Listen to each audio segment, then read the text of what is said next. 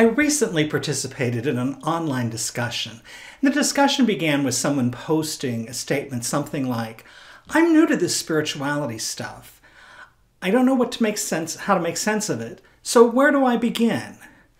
By the time I encountered the discussion, there were probably about 20 different posts, and they said all kinds of different things. And I read over them and I thought about how I could respond in a way that would be helpful. You know, this isn't just about people who were starting to explore spirituality. Instead, all of us, whether we're brand new or whether we've been engaging in spiritual development for some time, we need to remember that we're always beginners. We start every day as a beginner. It's just like that song from The Sound of Music where Julie Andrews sang. Let's start from the very beginning. It's a very good place to start. Today I want to talk about that, and as I do, be sure to subscribe to this channel and click the bell so you're notified of future videos. So yeah, I read through the various responses and they said a lot of different things. No two of them suggested the same thing. That was very interesting. Someone said, "Why don't you start doing guided meditations?" Someone else suggested making a novena. Another person suggested a book. Another person said, "Explore your shadow side." And I thought, if the person wasn't confused at the beginning, after reading all of these things, they're probably very confused because it was all different kinds of advice. It's not that the advice was bad, because it was probably based on other people's experience and what was helpful for them. And sometimes we can learn from other people's experience. But when we're really beginning, we need to start with ourselves and our experience and try to make sense of spirituality for ourselves. And that's the real beginning place.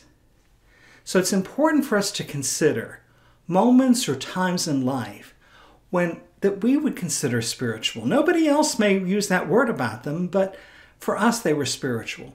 And if that word spiritual is confusing to you and you're not sure how to define that in your life, think about it in other terms.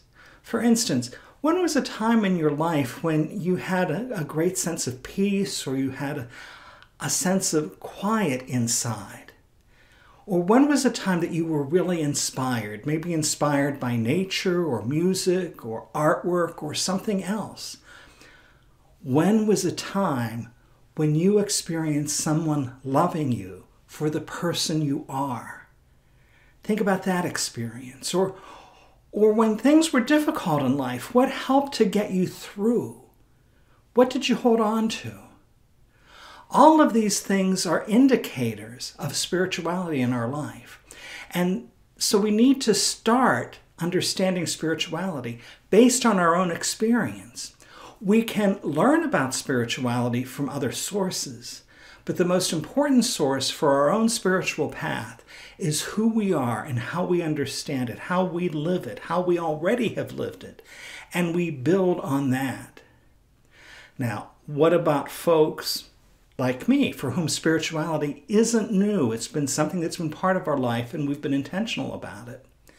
Well, you know, one of the things that I found about people who are like me, that have learned a lot about spirituality, is that they often confuse their spiritual path and understand the path and have lost sight of the focus on their own experience. What I'm trying to say is that sometimes people learn so much that they know different techniques, they know different steps, they can compare this text to this other text, they know all this different stuff. But when it comes right down to it, they've lost their sense of spirituality in their life. They've lost the sense of that experience. And that's why it's important to always begin as a beginner, to begin each day anew, focused on what nurtures my spiritual life. What is it that nurtures your spiritual life? It's great to know all kinds of things. That can be very informative. But where the rubber hits the road is how it makes an impact on your life. Where is it in your life? And that's what we build on. That's what we develop.